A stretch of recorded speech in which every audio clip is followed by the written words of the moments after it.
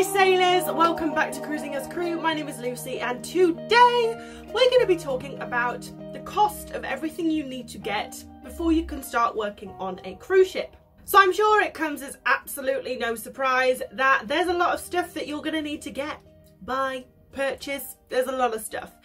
Mostly documentation that you are going to need to get, and it ain't cheap.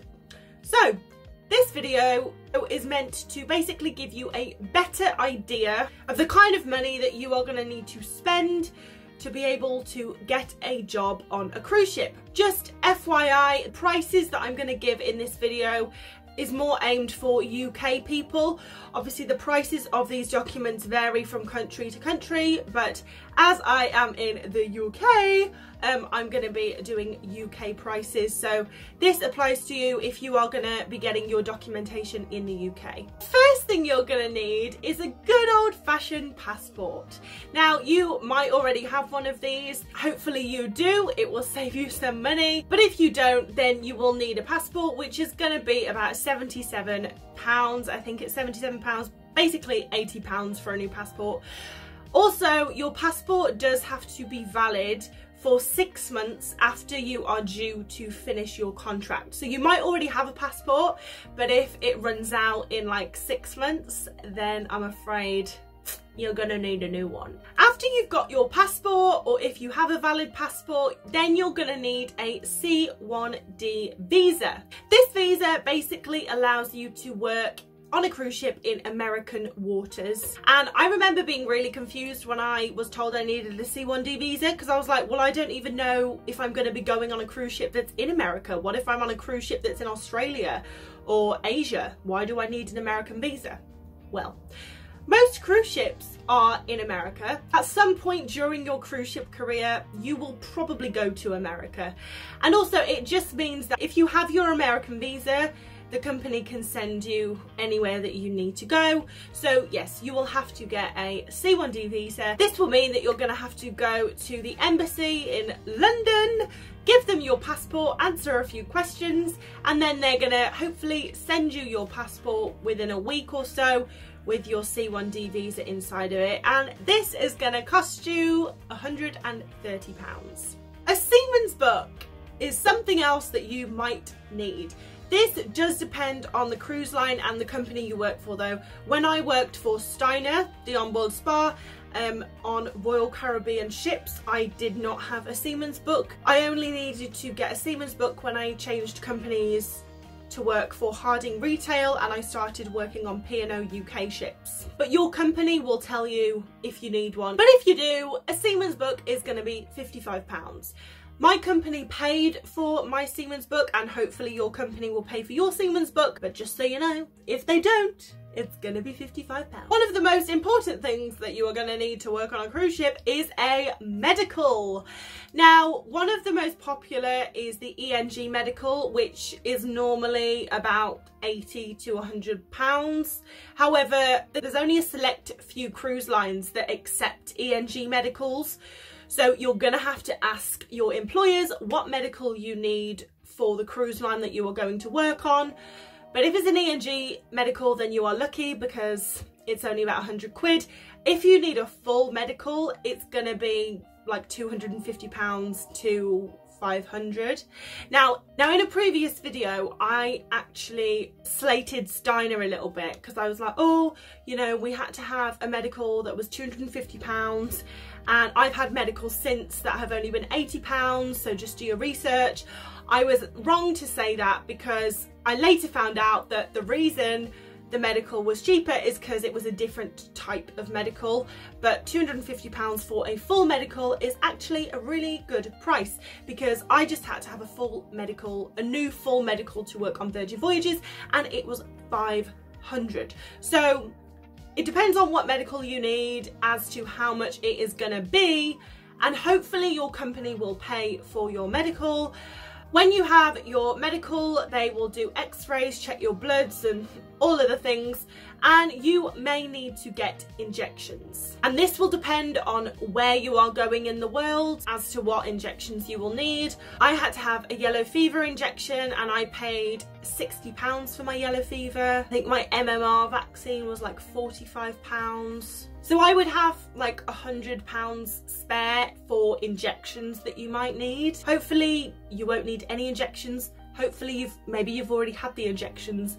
But if you've got £100 spare for the injections, then you'll be good to go. An STCW certificate. Now, like a Seaman's book, this is dependent on what cruise line you are going to work for.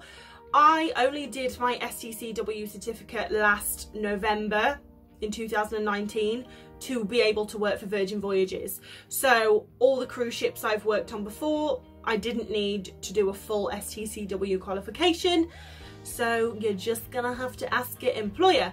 If you do need an STCW qualification, it's gonna be the best part of £800. Mine was £850. Luckily, my company paid for it, and I'm pretty sure that if you need one, your company will pay for it as well. However, if you are watching this video and you're not going to work on cruise ships, you want to work on like yachts or something, you'll need to pay for it out of your own pocket. And yeah, it's going to be about £850. A police certificate. Everyone needs a police certificate, a background check, to basically make sure that you're not a criminal mastermind.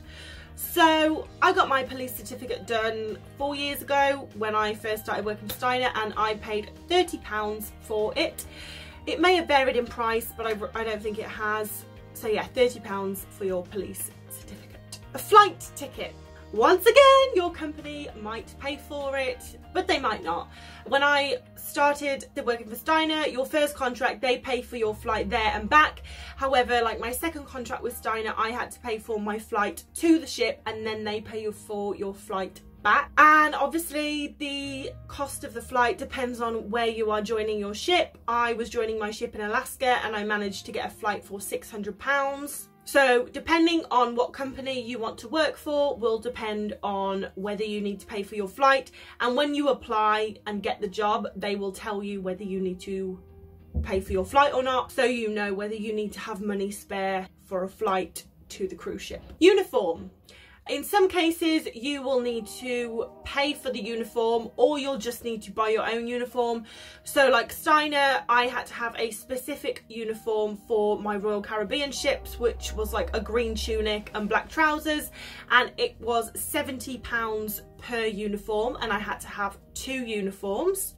But then working for Harding Retail, the uniform is a black suit. You don't have to wear theirs as long as you've got like a nice black blazer, nice black trousers and a black t-shirt or long sleeve top, it's fine. Nevertheless, you might have to go to like H&M or Zara or something and purchase a black blazer or black trousers or whatever you need. So most likely you are going to need some money spare for uniform. I would allow £100, because let's say you need like just black clothing, you're gonna ideally want 2 blazers, 2 or 3 pairs of trousers and like 5 black t-shirts, depending on how much you sweat, depending on how much you want to do laundry. Obviously, if you've only got 2 t-shirts, you're going to be doing laundry quite a lot. So the more uniform you can get, the better. You're going to need some money spare for transport to the ship.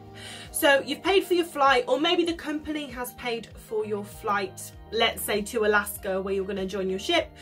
You are going to have to pay for the taxi, the train, the bus, from the airport to your hotel, or maybe straight to the cruise ship. So if you can leave £100 spare for transport, then you should be absolutely fine. Depending on what company and what cruise line you are working for will depend on whether you have to buy all of these things, half of these things, whether there's a few things I haven't mentioned that you need. Maybe you need to pay for training or something like that, but your company will let you know. This is just like the basics, the general things that you are going to need to be able to work on a cruise ship. If you need all of these things in total, it is going to come to